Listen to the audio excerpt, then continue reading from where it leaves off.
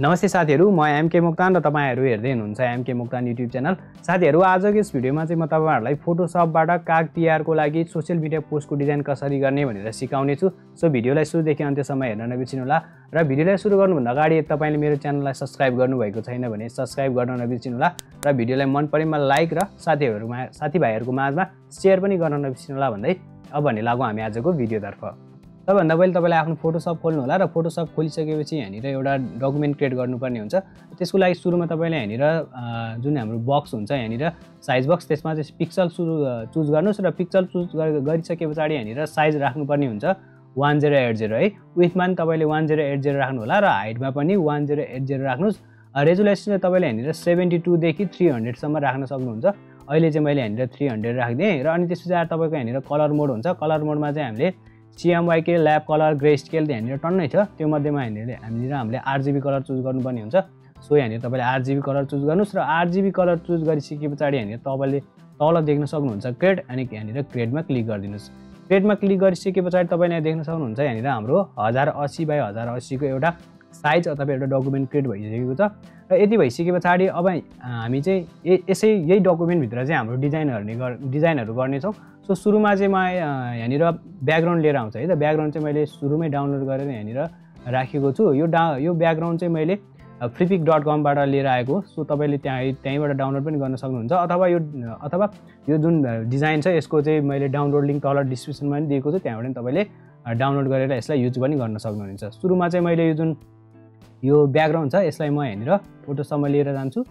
जस्तै मैले यहाँनिर यो फोटोसपमा लिएर राखेँ र फोटोसपमा लिएर राखिसकेपछि तपाईले यहाँ देख्न सक्नुहुन्छ तल happy Diwali festival of light भनेर जुन टेक्स्ट राखेको छ, यो टेक्स्ट चाहिँ हामीले चाहिँदैन। सो यो टेक्स्टलाई म हटाउँछु। त्यसको लागि चाहिँ सुरुमा यो ब्याकग्राउन्डमा क्लिक गरेर यसको लेयरमा जानुपर्ने हुन्छ र लेयरमा गइसकेपछि यसलाई चाहिँ हामीले रेस्टराइज लेयर गर्नुपर्ने हुन्छ है त। यो चाहिँ हाम्रो के थियो, अघि चाहिँ हाम्रो स्मार्ट अब्जेक्टमा थियो, अहिले यसलाई मैले रेस्टराइज बनाइदिएँ र रेस्टराइज गरिसकेपछि अब यो जुन हाम्रो टेक्स्ट छ यसलाई हटाउनु पर्ने हुन्छ। त्यसको लागि म सुरुमा यो सिलेक्सन टुलमा जान्छु र सिलेक्सन टुलले यसलाई मैले यसरी सिलेक्सन गर्छु र सिलेक्सन गरेर यहाँनिर राइट क्लिक गर्छु। राइट क्लिक गरेर तपाईले यहाँनिर फिल भन्ने देख्न सक्नुहुन्छ। फिलमा जानुस् र फिलमा गइसकेपछि यहाँनिर दायाँ बायाँ केही नहेरिकन यो कन्टेन्ट्समा चाहिँ कन्टेन्ट अवेयर भन्ने हुनु पर्यो। यति गरिसकेपछि यहाँनिर ओकेमा क्लिक गरिदिनुस्। ओकेमा क्लिक गरिसकेपछि यहाँ घुम्दैछ है, एकछिन पछाडि ओके ल यहाँनिर हाम्रो यो हटिसकेको छ। यसरी हटिसकेपछि यसलाई मैले कन्ट्रोल डी ले डिसिलेक्ट गरिदिन्छु र डिसिलेक्ट गरिसकेपछि अब यो जुन हाम्रो ब्याकग्राउन्ड छ यसको फेरि लेयरमा जान्छु र यसलाई मैले यहाँनिर कन्भर्ट टु स्मार्ट अब्जेक्टमा कन्भर्ट गरिदिन्छु र यसलाई मैले यहाँनिरबाट लक पनि गरेर राखिदिन्छु। तपाईँ देख्न सक्नुहुन्छ यहाँनिर हाम्रो यो ब्याकग्राउन्ड पनि आइसकेको छ। अब यति गरिसकेपछि अब यहाँनिर हामीले के गर्नु पर्यो भने हाम्रो टेक्स्ट राख्नु पर्यो। यो चाहिँ हामीले विशेष गरी चाहिँ काग तिहारको बारेमा बनाउन गइरहेको हुनाले सुरुमा म यहाँनिर एउटा टेक्स्ट लिन्छु है। जस्तै म यहाँ टेक्स्टमा जान्छु, यहाँ क्लिक गरेँ। क्लिक गरेपछि तपाईँले देख्न सक्नुहुन्छ यहाँनिर हाम्रो यो टेक्स्ट आइसकेको छ र यसलाई चाहिँ मैले सुरुमा इङ्ग्लिस फन्ट एउटा हेल्भेटिका भन्ने फन्ट छ, यो फन्टमा चेन्ज गरिदिन्छु। अहिलेको लागि मैले हेल्भेटिकाको यो बोल्ड फन्ट लिएँ है। बोल्ड फन्ट लिएँ र बोल्ड फन्टमा डबल क्लिक गर्छु र यहाँनिर म KAG काग भनेर एउटा टाइप गर्छु एउटा टेक्स्ट। अनि त्यसपछि आएर यो कागलाई चाहिँ मैले यहाँनिरबाट यसलाई यसरी क्याप्स लक गरिदिन्छु र यसको जुन बोल्ड भन्दा नि मैले यहाँनिर एउटा ब्ल्याक लिएँ है त। ब्ल्याक लिएर यसलाई मैले यहाँनिर राखिदिन्छु र यस पछाडि यही टेक्स्टलाई चाहिँ मैले अल्टले ड्र्याग गरेर अर्को पनि यहाँनिर कपी गर्छु र यहाँनिर चाहिँ म एउटा फन्ट चुज गर्छु, नेपाली अथवा यहाँनिर क्यालोग्राफी फन्ट छ त्यो फन्ट चुज गर्छु। यो फन्टको नाम चाहिँ AMS आकाश भन्ने छ है। यो चाहिँ मैले योभन्दा अगाडिको डिजाइन पनि युज गरेको थिएँ, जुन मैले दसैँमा बनाएको थियो, जुन दुईवटा ब्यानर बनाएको थिएँ त्यसमा पनि मैले यसको यो फन्ट युज गरेको थिएँ। तपाईँहरूले त्यो पनि याद गर्नुभएको होला। त्यसपछि आएर यो टेक्स्ट लिइसकेपछि यसमा म डबल क्लिक गर्छु र त्यसपछि आएर हामीलाई यहाँनिर तिहार बनाउनको लागि पहिला आईले यसरी यो बनाउनु पर्यो। त्यसपछि आएर TA त है, टी अनि HA हा अनि R र तिहार भनेर यसलाई मैले यसरी टाइप गरेँ र यस पछाडि यसलाई मैले कन्ट्रोल टी ले ट्रान्सफर्म गरेर यो जुन सिफ्ट थिचेर यसको यो कर्नरबाट यसलाई मैले यसलाई चाहिँ मैले यहाँनिर यसरी बढाइदिन्छु र यहाँनिर ओके गरिदिन्छु। र त्यसपछि आएर यो जुन माथिको हाम्रो टेक्स्ट छ यो टेक्स्टलाई चाहिँ सानो बनाउनु पर्यो। त्यसको लागि मैले यसमा क्लिक गरेर कन्ट्रोल टी ले ट्रान्सफर्म गरेर यो काग लेखेको जुन टेक्स्ट छ यसलाई मैले यहाँनिर थोरै तल लिएर राख्छु र यसलाई मैले यहाँनिरबाट पनि यसरी सानो बनाइदिन्छु है त। ओके, अनि त्यसपछि आएर यसलाई मैले यहाँनिर थोरै अझै तल लागेर राखेँ र यति गरिसके पछाडि दुईटालाई मैले सिलेक्ट गरेँ र कन्ट्रोल टी ले ट्रान्सफर्म गरेर यो टेक्स्टलाई चाहिँ मैले यहाँनिर थोरै यसरी तल लिएर राख्छु है यहाँनिर र यसलाई मैले यहाँनिर एडजस्ट गरिदिन्छु अनि त्यसपछि आएर यति भइसके पछाडि यहाँनिर म अब कागको एउटा पिक्चर मैले डाउनलोड गरेर राखेको छु त्यो लिएर आउँछु त्यसको लागि म फेरि हेन्ड डेस्कटपमा आउँछु यो जुन कागको पिक्चर छ यसलाई मैले यहाँनिर फोटोसपमा लिएर राखेँ ओके र त्यसपछि आएर यसलाई मैले यहाँनिर कन्ट्रोल टी ले ट्रान्सफर्म गरेर सानो बनाइदिन्छु है अनि ओके ल अझै पनि मैले सानो बनाएर यहाँनिर राखिदिन्छु ओके त्यसपछि आएर यो माथिको जुन टेक्स्ट छ यसलाई मैले कन्ट्रोल टी ले ट्रान्सफर्म गरेर पुरै यसरी ठुलो बनाइदिन्छु यहाँ माथिबाट नि यहाँनिर मैले यसलाई यसरी एडजस्ट गरिदिन्छु र यो कागमा क्लिक गरेँ र कन्ट्रोल एले सिलेक्ट गरेर यसलाई मैले यहाँनिर सेन्टरमा यसरी मिलाइदिन्छु र यहाँनिर थोरै तल लिएर राखिदिन्छु र यो कागको जुन हामीले माथि राखेको जुन यो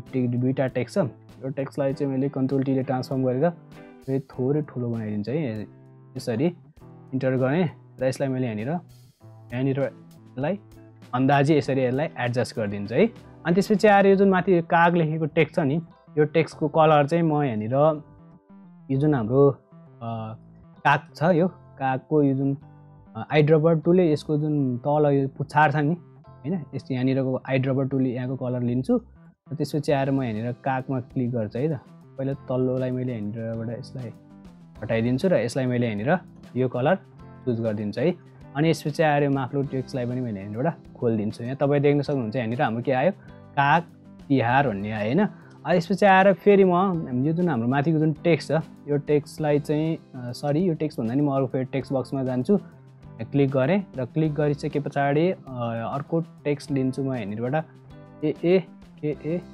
आकार भन्ने चाहिँ यो आकार रेगुलर भन्ने फन्ट छ यसमा क्लिक गर्छु र यहाँनिर म के ओ भन्नाले को मात्र है को टाइप गर्छु है को भनेर यहाँनिर टाइप गरिदिन्छु र टाइप गरेर यसलाई मैले बोल्ड पनि गरेर हेर्छु बोल्ड भन्दा नि मैले यसलाई अनबोल्डै गरिदिएँ र त्यसपछि आएर यसको कलर चाहिँ मैले यही कलर लिन्छु है त कलर चाहिँ मैले यहाँनिर को यहाँनिर रेड कलर लिन्छु र रेड कलर लिएर यसलाई मैले माथि लिएर गएँ र यहाँनिर थोरै यसलाई सानो बनाएर यसलाई मैले तल यहाँनिर एडजस्ट गरिदिन्छु अब यहाँ देख्न सक्नुहुन्छ यहाँनिर हाम्रो के भयो काग तिहारको भन्ने आयो होइन यति भइसकेपछि यो जुन टेक्स्ट छ यो टेक्स्टलाई नै मैले यहाँनिर फेरि सिपले ड्र्याग गरेर तल लिएर आउँछु र यहाँनिर यसलाई लास्टमा ल्याएर यसको जुन फन्ट छ यसलाई चाहिँ मैले यहाँनिर आकृति बोल्ड भन्ने फन्ट छ नेपाली त्यो फन्टमा चेन्ज गरिदिन्छु है त AKRATI AAKRA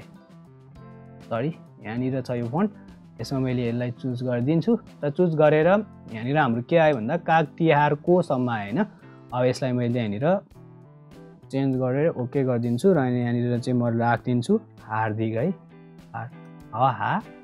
हार्दिक मङ्गलमय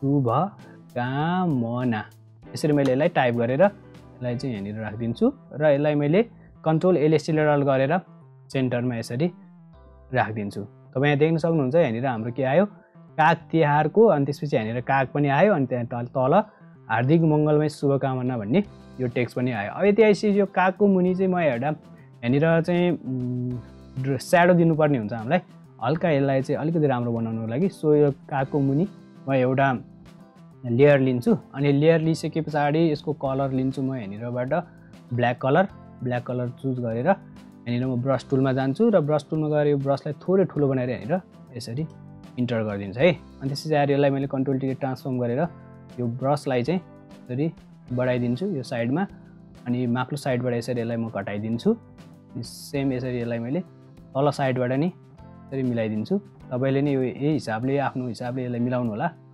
यसको लागि मैले यसलाई यहाँनिर एडजस्ट गरिदिन्छु यसलाई सानो बनाइदिउँ अझै ओके यहाँनिर लगाइदिउँ अनि त्यसपछि यताबाट नि यसलाई घटाइदिउँ अनि यसलाई हल्का माथि यसलाई हल्का यसरी यहाँनिर यसलाई राखिदिउँ है यति गरिसके पछाडि अब यो जुन हाम्रो लेयर छ यसलाई चाहिँ कागभन्दा मुनि लगेर जाउँ तपाईँ देख्न सक्नुहुन्छ यो हाम्रो ठ्याक्कै मुनि आइसकेको छ अनि यसरी मुनि ल्याइसकेपछि यसलाई मैले थोरै माथि लगेर गएँ र कन्ट्रोल टीले ट्रान्सफर्म गरेर अझै पनि यसलाई म घटाइदिन्छु ओके यति गरिसके पछाडि यो जुन हाम्रो स्याडो छ यसको ओपासिटीलाई घटाइदिउँ यसको लागि जस्तै मैले यो ओपासिटीको लेयरमा क्लिक गरेँ यो लेयरमा त्यसपछि आएर यसको ओपासिटीमा चाहिँ यहाँनिर म ओपासिटी राखिदिन्छु यहाँ 100 छ यसलाई चाहिँ मैले घटाएर 70 राखेर हेर्छु है त 70 पनि धेरै भएको जस्तो लाग्छ। सो यसलाई मैले घटाएर 50 जति राखेर 50 ओके 50 राखेर यहाँनिर इन्टर गरिदिन्छु। तपाईँ यहाँ देख्न सक्नुहुन्छ यहाँनिर हाम्रो यो ठ्याक्कै यहाँनिर हाम्रो यो जुन ओपासिटी छ यो पनि घटेर आइसकेको छ र यो हाम्रो स्याडो पनि अहिलेको लागि चाहिँ ठ्याक्क मिलेको जस्तो भइरहेको छ।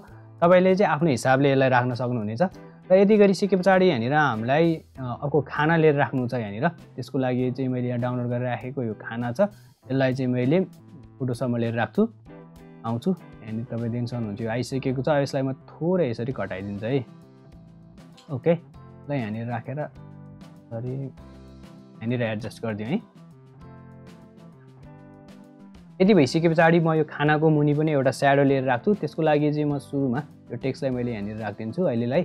त्यसपछि आएर यहाँनिर म एउटा लेयर क्रिएट गर्छु ब्ल्याङ्क लेयर। त्यसपछि आएर म यहाँ ब्रस टुलमा जान्छु र ब्रस टुलमा गएर यो ब्रसको साइजलाई मैले थोरै सानो बनाइदिन्छु। यहाँनिरबाट यो जुन हाम्रो ब्ल्याक कलर यहाँ अलरेडी चुज छ सो यसलाई मैले ब्ल्याकै राखेर यहाँनिर क्लिक गरिदिन्छु। क्लिक गरेपछि तपाईँले देख्न सक्नुहुन्छ यहाँनिर हाम्रो एउटा स्याडो आइसकेको छ। यसलाई मैले कन्ट्रोल टीले ट्रान्सफर्म गरेर यसरी यसलाई मिलाइदिन्छु है त म।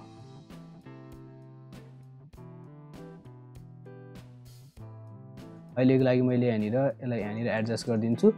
ओके गरिदिएँ र यसलाई चाहिँ म यहाँनिर यो खानाभन्दा मुनि लगेर राखिदिन्छु है त। ओके ल यो हाम्रो मुनि आयो है। यति गरिसके पछाडि यसलाई चाहिँ अब यसको ओपासिटी धेरै भएको छ सो यसको ओपासिटी घटाउनको लागि चाहिँ म यहाँनिर यसको लेयरमा क्लिक गरेर ओपासिटीमा जान्छु। यहाँनिर म 50 राखिदिन्छु। 50 अलिक कम भयो जस्तो लाग्यो, मैले यहाँनिर 60 राखिदिन्छु र 60 राखेर फेरि पनि म यो लेयरमा क्लिक गर्छु र यो स्याडोलाई चाहिँ थोरै यसरी सानो बनाएर यहाँनिर एडजस्ट गर्ने कोसिस गर्छु। ओके ल तपाईँले नै आफ्नो हिसाबले यसलाई एकदम हेरेर गर्नु होला है त। यति गरेपछि तपाईँले देख्न सक्नुहुन्छ यहाँनिर हाम्रो यो स्याडो एड भइसकेको छ र यसलाई मैले यहाँनिर हार्दिक मङ्गलमय शुभकामनालाई यहाँनिर राखिदिन्छु र कन्ट्रोल एले सिलेक्ट अल गरेर यसलाई मैले यहाँनिर सेन्टरमा यसरी मिलाइदिन्छु र यसलाई थोरै तल राखिदिन्छु है। सो साथीहरू तपाईँलाई यो भिडियो कस्तो लाग्यो प्लिज कमेन्ट गर्न नबिर्सिनु होला र भिडियोलाई मन परेमा लाइक र त्यसपछि आएर साथीभाइहरूको माझमा सेयर पनि गर्न नबिर्सिनु होला। र यो जुन हाम्रो डिजाइन छ यो डिजाइन चाहिँ मैले तल डिस्क्रिप्सनमा लिङ्क दिएको छु, त्यहाँबाट तपाईँले डाउनलोड गरेर युज पनि गर्न सक्नुहुन्छ भन्दै आजको लागि भने भिडियो यति नै। अर्को नयाँ भिडियोमा हामी फेरि भेटौँला।